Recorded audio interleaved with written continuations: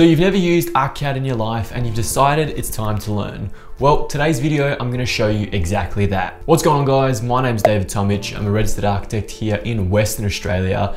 And today I'm gonna walk you through the absolute beginner level steps of ArchiCAD 26. If you've just downloaded the software or have never ever used it in your life, today's video is for you. After this video, you should have all the skills you need to go and follow along any of my tutorials and replicate a small house or anything in between.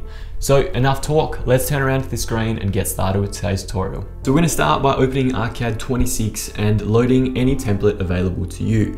It doesn't matter what template you have available because basically as you work through ArchiCAD, you're gonna eventually make it your own. What you're gonna see is basically one main workspace in the middle. Then you're gonna see a series of toolbars around the edges. So we're gonna start with some of the absolute basics. First of all, the toolbar on the left-hand side is your main working area. The toolbar up the top is going to allow you to change, edit, and manipulate all of your settings as you see fit.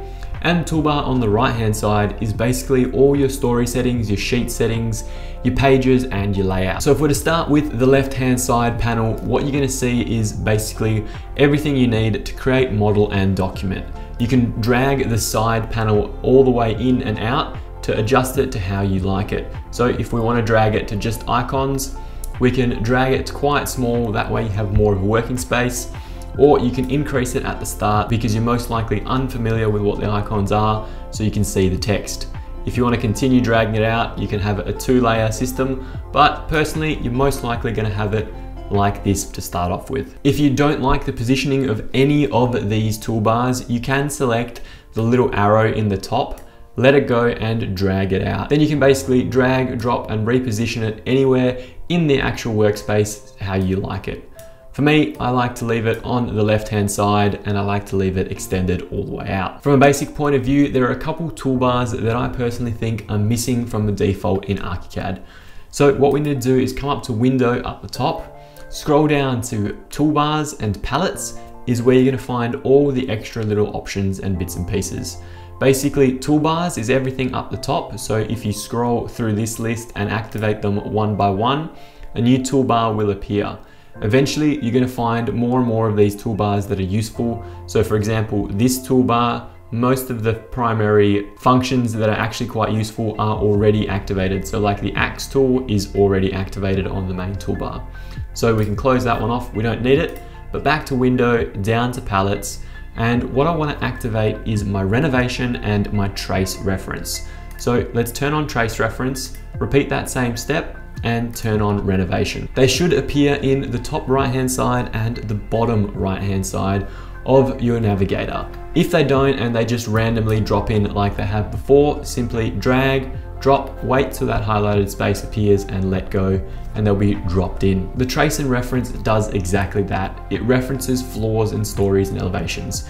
So all you need to do is right click on a story, go show as trace reference, and it will show you whatever you've drawn on that floor overlaid. You can toggle that on and off by simply pressing this button here, and you can also adjust which levels you want to see from that. So as an example, if I was to go ahead, double click on my ground floor plan, draw a random shape of walls, escape, double click on my first floor, and then right click ground floor, show as trace reference, you would see those walls created underneath. Now, if you don't like the yellow color for whatever reason, you can select the reference color and change it, and you can also change the activity color. These sliders basically indicate the opacity of the underlay. So if you wish to adjust that, you can as well. For me, I'm happy with a yellow underlay. I don't really mind what the underlay looks like. So double clicking back onto our ground floor plan, let's delete those walls by simply highlighting and deleting. What you'll notice is that I've just deleted those walls, but I'm showing the ground floor as an underlay. So they're still appearing until I click and hold my scroll wheel, move across a little bit, then they'll disappear. It's a weird little feature of ArchiCAD. It is useful sometimes, but it is something to take note of. Nothing's wrong, you just need to move the screen around a little bit. To navigate through a floor plan or elevation, you use the scroll wheel quite a lot, so I highly recommend a mouse with a scroll wheel. The Magic Mouse might be great for Apple, but it is absolutely garbage for ArchiCAD. So what you can do in the main window is scroll in and out to basically zoom in and out, and then click and hold the scroll wheel to pan across. They are two of your most primary functions in this entire window space, and you'll use them non-stop. Right click, same as everything else, opens a right click. One left click activates the selection tool and unclicks. By default, you'll also see 4 elevations set up on your window. Each elevation basically points around as it does in every other program. If we were to select one of these elevations, we can come up to the top and see that our toolbar changes. So tapping escape, that will undo our selection. Selecting that elevation marker, again, things change up the top left. The same happens if we click on wall, simply draw a wall, click on it, the wall changes as well. So let's delete that and slowly start working our way through some of these elements. So one of the main things you want to do in ArchiCAD is actually start drawing walls, roofs, things like that. It's incredibly simple in ArchiCAD to do anything in 3D. So let's click on one of these walls. Up the top, you'll see everything change. The first most important feature is this layers section. ArchiCAD is designed around a layer system, very similar to Photoshop. So you want to basically make sure that everything that you draw is in the correct layer. If you don't know what layer it goes into, eventually you'll figure it out, because as you move through your pages and your paper spaces, you don't want some things to appear, you do want some things to appear. So for example, on your site plan, you might not want to show all the internal walls, but you do want to show them on your ground floor plan. So you'd make sure that all of your internal walls are on a non-load bearing structure or an internal wall layer that you can turn off in the site plan. Next up the top, you're going to have how you draw your actual wall types. If you click and hold on any of these shapes, it's going to give you different options. So for example, a single wall, a polygonal wall, and 2 different types of rectangles. You also have a couple different options if you need. And then you have your reference line. So your reference line is basically at which point of the wall you want to be drawing in. You can draw from the core outside, core middle, core inside, or all of the outside faces as well. This is a bit more of an advanced user technique, but typically what you want to be using is either the core outside or the core inside walls. For this, we'll just go core outside. Moving along, we have our structure up the top, which if we click onto it, ArchiCAD automatically creates a series of different wall types. So it's now broken up into folders rather than just an abundance of different wall types like it used to be in the past. So we can click on interior, we can see a number of different interior style walls. Click on exterior, a number of exterior style walls. You can go ahead and create your own composites, your own wall types. But again, that is more of an advanced technique, which we won't go into today. For this, let's simply go to exterior. Let's click on a 100mm block insulated cavity plasterboard wall. And then we can also see our linked stories bottom and top. Now, our linked stories can be adjusted through our story settings. That way, if we ever adjust our story, it automatically adjusts. Or we can completely define our wall height by going not linked and then superseding this number. So if we don't want it to be 3 meters tall, we only want it to be 2.7, we can simply type that in without going into our story settings. It is ideal if you can keep them linked to something, that way you don't have to worry about how walls move and change. It is automatically done for you. But once you've basically gone through some of those quick settings, and it is something that eventually you just glance at, you know exactly what you need to change and move on, you can then start drawing your first wall. So to draw the first wall, you've selected your wall, you've pinpointed everything you want up the top, you click once, and your first wall begins to be drawn. You can basically draw the wall in any direction you want. However, if you hold shift, it is going to draw a dead straight wall in basically any 90-degree formation. So holding shift straight up and down, we can either try and perfectly pinpoint exactly the distance we want, or we can tap the D button for David, which indicates the distance, and then simply type in a number and press enter. So as you saw, we typed in 5,000, it created a 5 meter long wall, and then I can repeat that same step. D, let's go 10,000 long, hold down the shift button again. You'll see that our guides are activated, so we can simply go all the way across, return to our original starting point where our little hammer icon appears, press the left button once again, and it will automatically create those walls. Now, because ArchiCAD is a 3D BIM modeling software, what we can do is simply right click, show all in 3D. If you're new to ArchiCAD, then you might want to check out one of these desk mats. The desk mat is available from the link down below in the description box, and basically it contains all the required shortcuts you need to know to master ArchiCAD. Now, the desk mat is available in 3 different colors for PC and Mac. So if you do want to grab yourself one, check out davidtomich.com.au. It will be the first link in the description box down below. We have our first walls created automatically but what you'll notice is they're created the wrong way around. So our plasterboard is actually meant to be on the inside and our brick is meant to be on the outside. You can go ahead and easily redraw this entire shape, or you can simply tap the P button for Peter and it will flip them automatically for you. Now that we've activated our 3D layer, you'll see that some of our icons up the top have changed.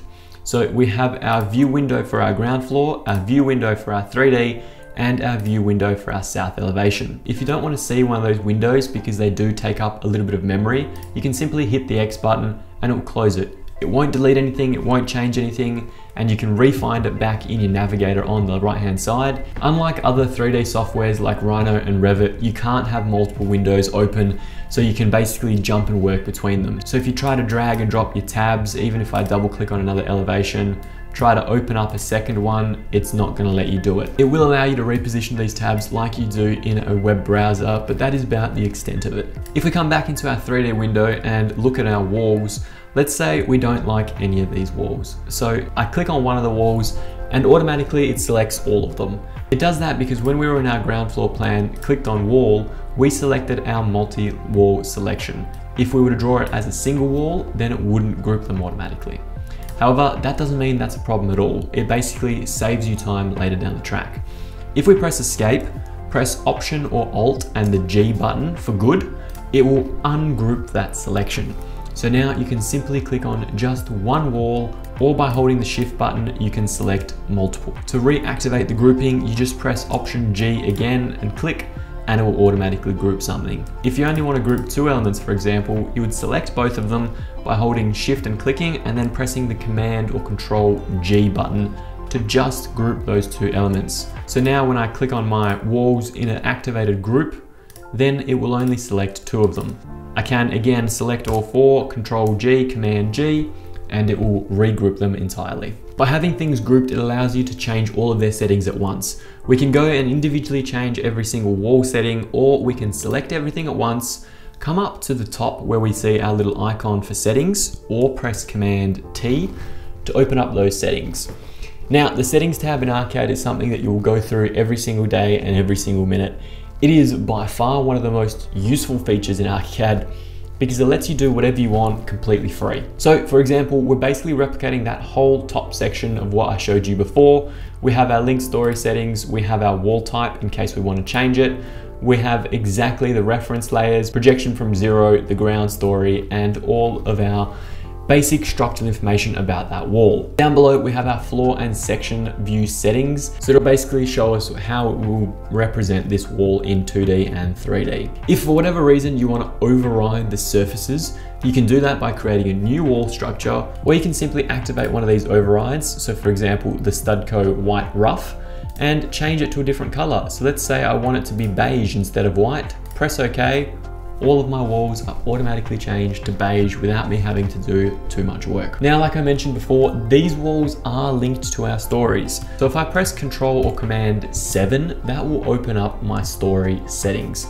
As you can see, I only have a ground floor plan and then 1, 2, and nothing below. So if I wanted to, I could simply insert something below, call that footings, change number 1 to ground ceiling, and then change number 2 to second floor. Introduce another layer above and call that roof. Here I can adjust the heights of everything between our floors. So as an example, 172 for our footings, 3 meters to our next story. Our ceiling space probably only needs to be 300. Our second floor can be 3 meters. And our roof probably only needs to be about 600 mil. And then I can go ahead and press OK. What you'll see if we click on the view map, you're gonna see that it's automatically changed our floor plan names and introduced new elements. So if we double click, it'll take us to our ground floor, second floor, and so on. If we go back and press Command 7 again, and for whatever reason, our ground floor has now jumped to 5 meters, because our walls are linked, we can press Enter and all our walls will automatically jump up. Instead of having to go through and update all of our walls one by one, it has done it perfectly for us. If we come back to our ground floor plan and say we want to introduce some windows or some doors, we simply hit that door button and we can very quickly, without even worrying about any of the settings, click, drag, drop, and we have our first door.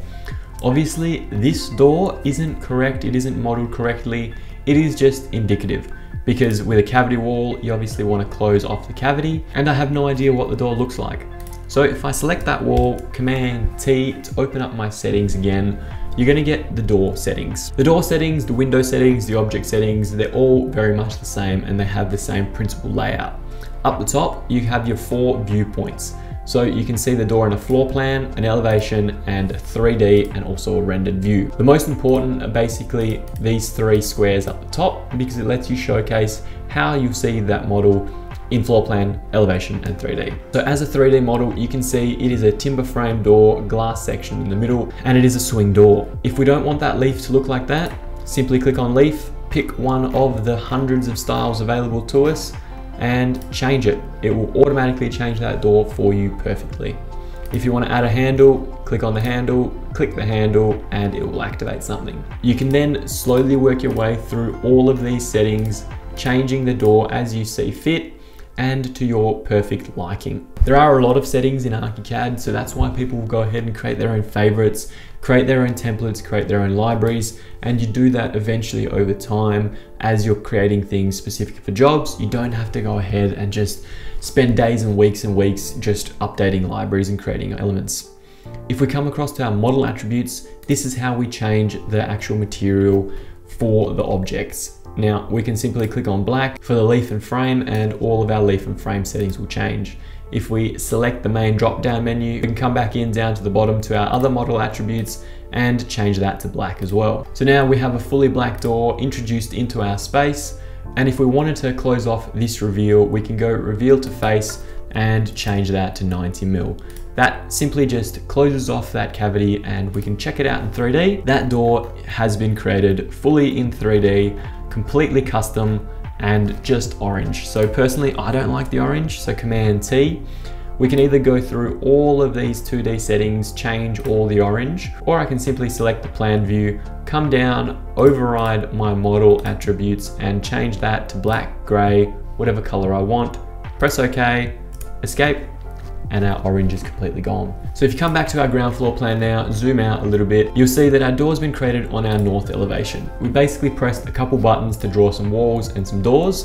And if I was to double click on my north elevation in my view map, you'd see exactly that. The walls with our door created. Now you notice the story settings on the right and the left. You'll also notice these gray bars. Basically, the gray bars, if we come back to floor plan, are the extent of our elevation markers. If we click on an edge and extend that a little bit further, come back into our north elevation, you'll see that gray bar jump across. Now that's just a visual representation. It's not going to be there when you export. However, if you don't like seeing this gray space, simply right click and untick elevation range and that will all disappear. Again, if you don't like these settings, you can go back into our story settings by pressing Command 7, untick those boxes, press OK, and they will also disappear. The way ArchiCAD presents its elevations is completely up to you and it's very simple to change. So double clicking back on our ground floor plan, let's highlight this north elevation and open up the settings. We can basically adjust our settings by working through this model appearance to however we see fit. So anything uncut, so basically everything you see in an elevation at the moment, is going to be a solid shaded color. It's going to have no texture, it's going to have no detail, it's not going to have much. But if we change this to a textured fill shaded, press OK, jump back into our north elevation, you'll see that we see that brickwork, we see that hatching, we actually see the value and the detail. This might not be required for everything, so we can come back in, again, change our settings. Then you'll see we've lost all that texture, we've lost all that clarity, we've just got a very simple boxed image. Now, these settings are completely up to you, how you're documenting, how you're drawing, but the options are there and the options are endless. The rest in ArchiCAD is very much the same. So if we were to draw a slab, we can come down to our footings, right click our trace reference and simply draw a slab underneath our brickwork. Coming back into 3D, you'll see our slab exists. It's not set in the right place. It's not the right material that we're wanting. Maybe we want a concrete with 10 mil tile, and then we might want to actually increase the height of that as well. So we can select our slab, click on any one of these hotspots. You'll get another little toolbar activate. We can select any of these depending on what we need. So if we click hover and let go, it's going to show you what each individual item is. So if I want to offset all edges, I can select that. But for the purpose of this, I just want to drag. So I'm going to click this little object, drag it up a little bit, escape, and there we go. Now we have our slab. We can jump back into ground floor plan, click on our roof. We can either select a single pane or a full geometry roof, and simply just click, drag, click again, draw a roof, come back into 3D, and we have a very large excessive roof drawn.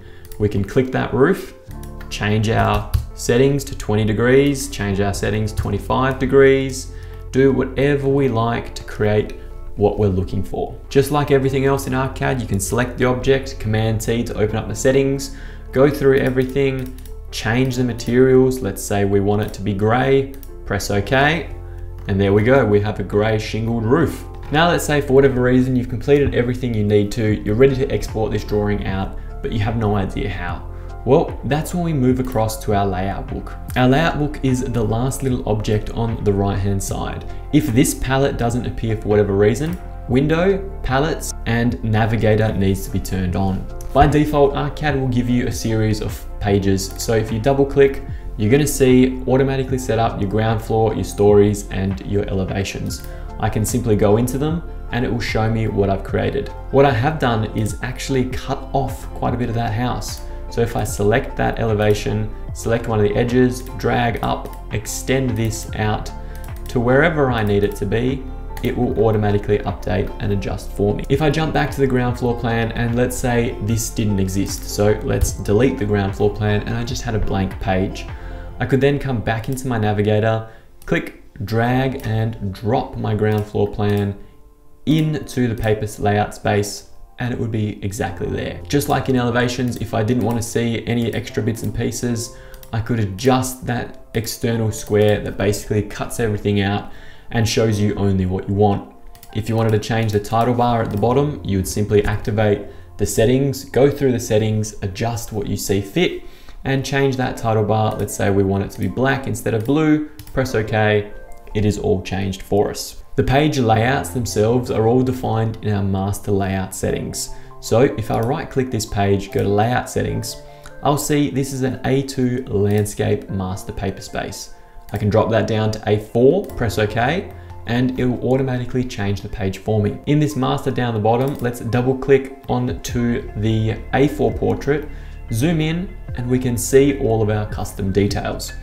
Now, these details are all automatic. You can see by the hashtags before and after the text. So if we come into File, Info, Project Info, it's going to open up our Project Info pad. Here we can add information that automatically gets updated into our title block. So for example, project name, project address. If I simply type in YouTube tutorial, press OK, you'll see the project name automatically change and be updated. So once again, File, Info, Project Info, we can go through all of these step by step, add all of our details and information, press OK, and all of our pages will automatically be updated. Now you're probably ready to export some pages because you've dragged and dropped everything you need, you've set up your pages, and it's all good to go. So the easiest way, and my personal favorite, is to click the three little lines on the right hand side, go to Show Organizer, and it'll open up another palette. Now this organizer tool is identical to all of these up the top, and if you wanted to adjust any of these views, you can drag and drop and adjust. What I want to do is come to my layout book and then create a new folder. I want to create this as a YouTube tutorial, press OK, and then I'm going to select our layout. Maybe I just only want to export my ground floor plan and my north elevation. I don't want to export everything, I only want those two pages for whatever reason.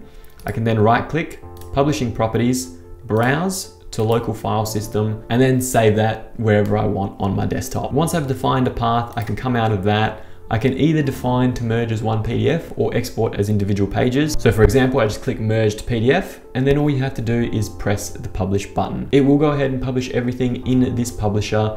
So I can simply just delete that layout, keep that one there, select it, hit Publish, and we are 100% completed. Anyway, that's all for me today, guys. Thank you so much for watching. I hope you learned ArchiCAD 26. I hope you feel a lot more comfortable. If you'd like to follow along any other ArchiCAD tutorials, take a look at the playlist to the side of me. If you loved the video, I'd appreciate it if you smash that like button and the subscribe button. But that is all from me, so I'll see you next Monday.